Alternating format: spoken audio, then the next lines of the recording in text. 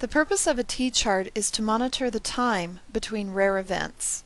To access the T-chart template in the QI macros, go to the QI macros drop-down menu, then fill in the blanks templates, then SPC charts, and select T-chart.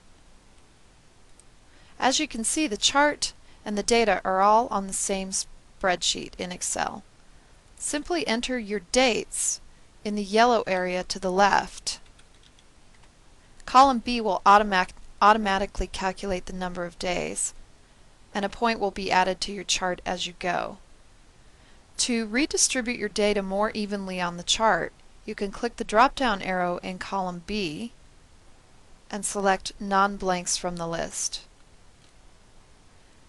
And that's how easy it is to create a T-chart using the QI macros for Excel.